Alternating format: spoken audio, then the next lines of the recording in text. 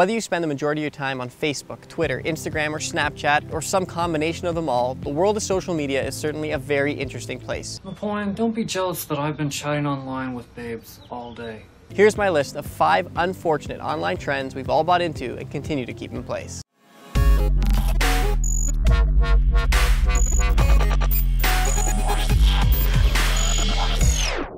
Number 1 is the death of audio. To most of us, the idea of the media or entertainment world being without audio sounds completely uninteresting. Yet according to multiple sources, 85% of Facebook videos are watched without the sound on. Wow! Are you even listening to the sound right now, or are you purely reading this as text at the bottom of the screen?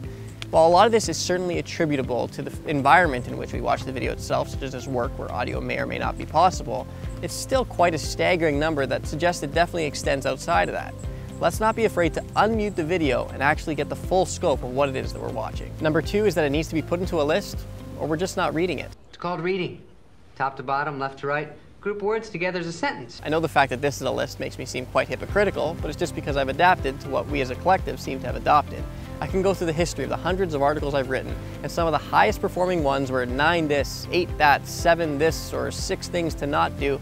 It's because that's what we seem to go into, and we don't read anything in between those lines. Let's try and expand our attention spans and get through entire content, whether it's presented in that format or in some other great way. Number 3 is that sex sells.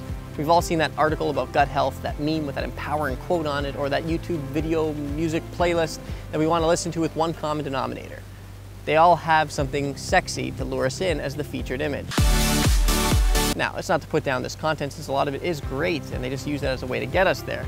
But let's also not forget to click on and appreciate the things that don't have that eye candy associated with it. Number 4 is that our attention spans are shrinking. I have a very short attention span. But our point is very simple. You see, when... Oh, look, a bird! According to Adweek, Snapchat is the fastest growing social media platform, well on pace to outperform many of the well-established heavy hitters that have already been out there for so long. While that's cool for Snapchat, what that shows us as a collective is that our attention spans are really shrinking. Do we really need things to be delivered to us in 10 seconds or less to keep us interested and engaged? Now, there's nothing wrong with receiving content in that format, but there is something to say if that trickles out into every other part of our lives. Be observant as you use these platforms and in other things in your life to see whether your general attention span is also shrinking.